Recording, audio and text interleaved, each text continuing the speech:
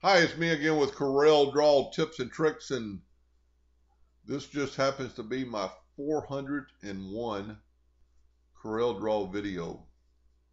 And I've kind of run out of ideas to do, so I thought I'd just start doing some quick tips. Some of these I've done before, but never all together in a series like this. So number one, if you needed to find out what your page is, which is right here, but if you needed to change it, instead of going up there and changing that, you can just get on the border, double click, and there's your custom page. You can change a lot of things that you can't change right there.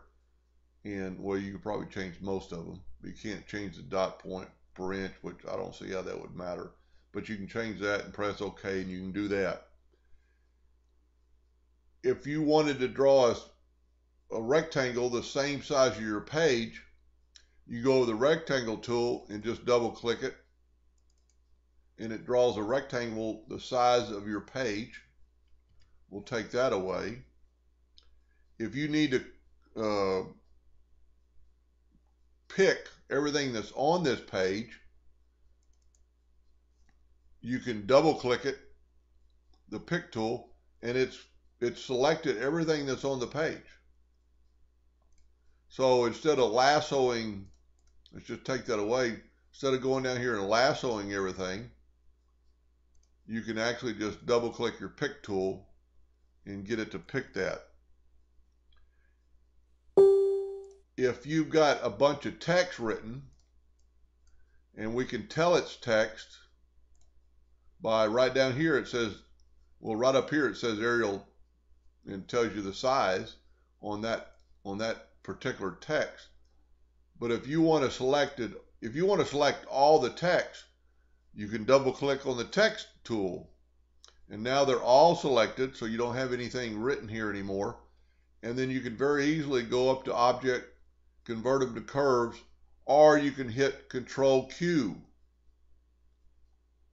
Now the only reason I could see this would be kind of neat, so let's don't do it right now. Let's say you had another object in here that was not a text. So you could double click this and now go Control Q.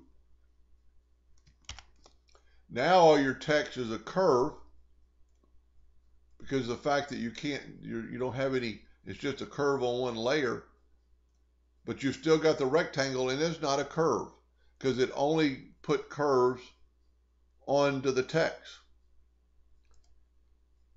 One of my favorite keys, well, two of them, is the F4 key. Right at any time, hit the F4 key, and it's going to bring up everything that is written on or off the page. I use this a lot because by doing this, it's showing me that there's something below here. Well, if you look right there, I drew a little bitty line. Not visible really. I can see it because I drew it. But let's take that away. Well, let's do it again, F4. Now let's take this away and hit F4 and see the difference. Now it's from top to bottom, my everything that's on my page. And so if you had something way over here and you hit the F4 key, it's going to show you that. I use that a lot because sometimes I'll be drawing way off the page. All right, let's group all this stuff together. So let's double click the pick tool, Control G. Now everything's grouped together, and it says right down here at the bottom, group of 9 objects on one layer. But let's say I want to move this one rectangle or square. Hold down the control button, and one time you get to pick that, and you can move it a little bit, and when you let go, it is still in the group. My other favorite key, let's ungroup everything, and probably a key that I use the most is the P key on your keyboard, because it'll put things in the center of your page. I draw almost everything in the center of the page. And just keep in mind, and I've done this before, let's just grab this one. When you're grabbing and you can't go, do I have the star or do I have the square? Because it almost looks the same. Let's click off there and get the square. It almost looks like the same, the handle. But right down here, it's going to tell you star with 5 sides. Let's click off of it.